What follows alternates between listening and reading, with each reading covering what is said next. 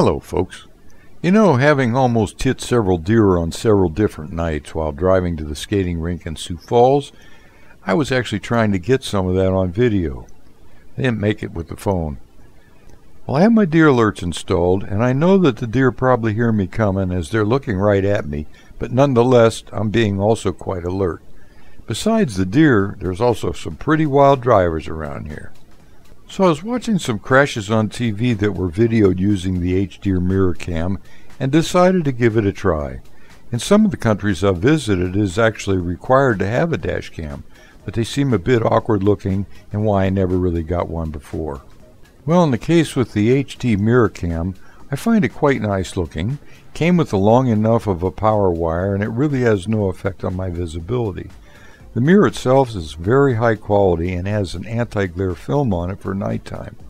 I was amazed that it was as flat as it is and not wavy like some mirrors. Also, it was actually very easy to hook up, but there are a few things you need to know. Well, first, here's a look at it.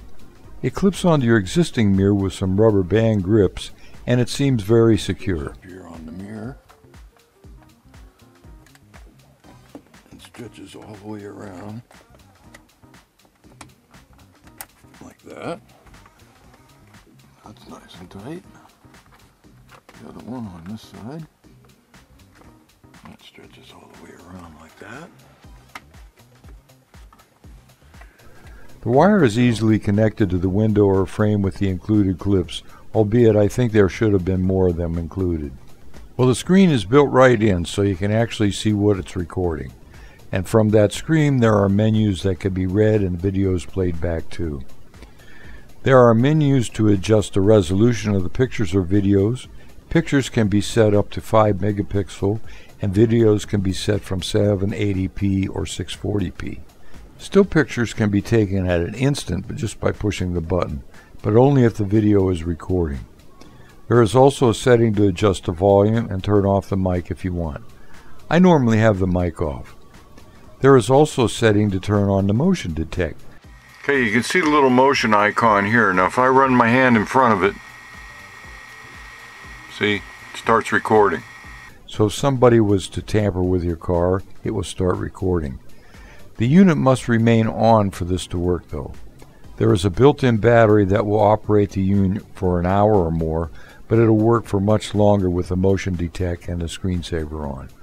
There is nothing in the manual that shows how to shut off the display while driving, but that is easy too. You simply turn the screensaver on. I set mine to go off in 1 minute. It's a whole lot less distracting with the screen off, especially at night. So see, the display is off now, so you can continue to drive and it's still recording. That's great at night. There's also a way to lock down the video so it won't erase itself. A 32 gig card, which is not included, will record for about 17 hours before it begins erasing files automatically, starting with the oldest first, unless you have them locked so to save them. Well, another ingenious innovation is that if you're in an accident, a built-in G sensor automatically locks down and saves the file so it can't be deleted. Also, the SD card can be removed or the unit can actually be plugged into a computer to watch those files. There are also 2 infrared LEDs that allow it to see in the dark, and they can be switched on or off with just one button. Turn on the night vision. Oh, look at that. Of course, the best way to protect it is a little Adams Brilliant Glaze.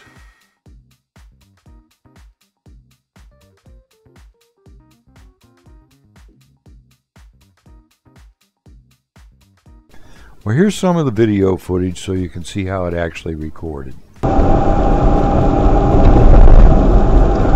like, I don't know, couldn't tell.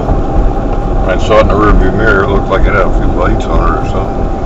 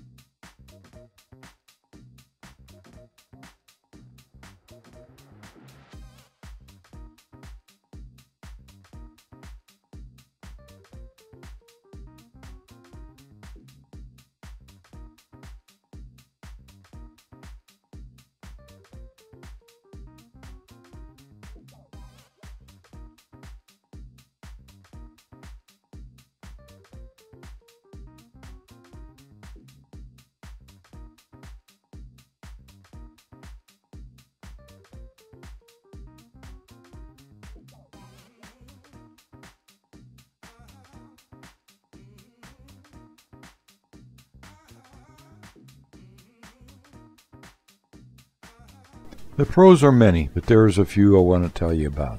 First, it's really easy to install. Also, the camera swivels 350 degrees, so you look in the back seat or at somebody who's approaching your driver's door. Also, the price is only $49.95, and that's a plus. The mirror is actually excellent and works very well at night too with its anti-glare. Well, the cons are this. The automatic start up only works if you have your adapter plugged into a cigarette lighter plug that turns on and off with a key. Turning on the ignition.